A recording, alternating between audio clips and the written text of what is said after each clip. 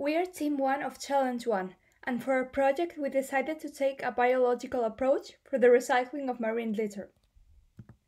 A high amount of marine plastic litter ends up every year in a natural environment, becoming an important polluter. With a yearly increase in plastic production, marine litter also increases, further emphasizing the need to look for ways in which we can give this plastic a new purpose. This is even more important when we consider the high negative impacts caused by this kind of litter, ranging from ecosystem destruction to damage to humans. Our idea consists in taking advantage of some bacteria strains to give a purpose to gases produced in the making of fuel from marine litter. Taking the Marginet project as a starting line, we would be ensuring that the plastic recycling step is as efficient as possible. The gas, once processed by bacteria, will be converted by microalgae into high-value compounds that will find application in the fuel, pharmaceutical, and food industries. Microalgae are also great for biomass production.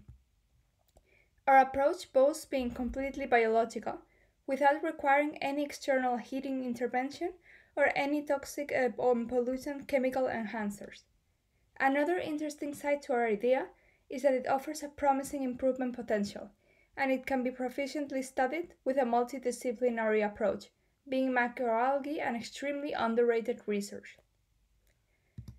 We would market this solution towards two different markets. The first one would be oceanographic research institutes located in highly touristic coasts. The idea behind this is that these centers commonly take part in oceanographic campaigns, which often have high monetary costs. They would therefore benefit from this new green income source. The second target would be universities with oceanography-related programs and their spin-offs, which could partner with us both by being clients and by offering their facilities. Our competitors are either able to maximize the use of dirty marine litter or are able to obtain high-value chemicals in a green biological way. Our idea combines both and is also highly versatile in that we can change the final byproduct to suit specific needs.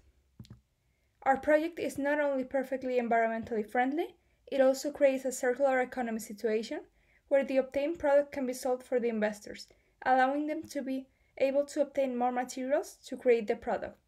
Saved costs are higher than production costs. Our team consists of Andrea Quaranta, who comes from medical studies, Laura Corbari from environmental engineering, and me, Nuria Garrigós, from oceanography. After the start of the project, we planned for the research and search for partnership to take around 8 months, then trials in a larger scale around 2 months, and trials in a larger scale another additional 2 months. By 1 year, we plan to present the final product.